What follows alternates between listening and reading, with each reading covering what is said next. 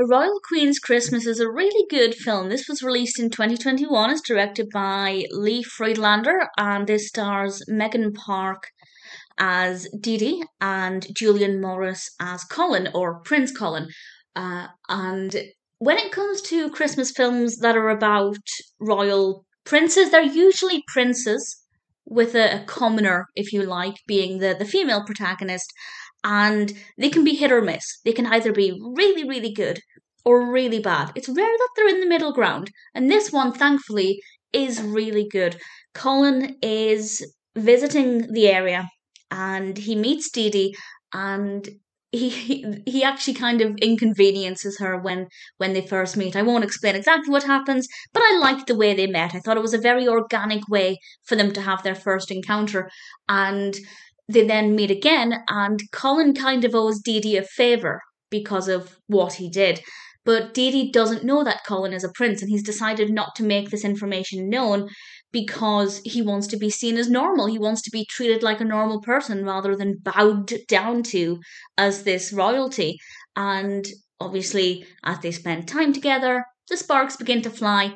The romantic aspect of the rom-com really starts to come out. And I really believed their relationship. I thought it developed at a really steady pace. I didn't think it was over the top or unbelievable. I really enjoyed that part of the narrative. The other part of the narrative focuses on the fact that Colin is due to take over from his father. His father, the king, is going to retire, and of course, Colin is required by birth to step up.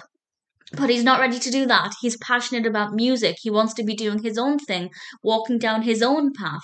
And he's battling with these conflicting emotions about following his heart and doing what he believes is his duty. And he's also potentially being pushed into not necessarily an arranged marriage, but definitely a forced relationship, and it's causing a lot of complications for him, and he's got a lot of problems to sort out. Meanwhile, he's also trying to keep up this false identity. Colin is definitely the more complex, fascinating character of the two. That's not to say Dee Dee is boring, but Dee Dee is pretty straightforward, and I think that works quite well, having most of the weight on Colin's story. That's not often the case with rom-coms. I find that with Christmas rom-coms, most of the focus and the lead protagonist is the female, and the narrative is told mostly through her perspective. But with this one, most of it is Colin, and that works so well, and I really enjoyed that. So the characters are great, the acting's great, the narrative as a whole is really entertaining.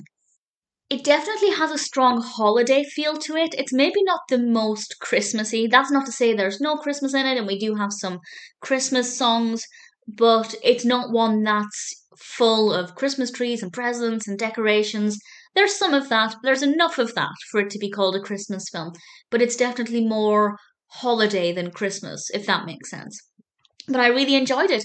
If you particularly like Christmas rom-coms or holiday rom-coms that are about princes or princesses teaming up with a commoner, if you like, then this is definitely one to watch. I really thoroughly enjoyed it. I can't imagine I'd ever watch it again, but at the same time, there's nothing about it that didn't work for me, and I'm very happy to recommend it.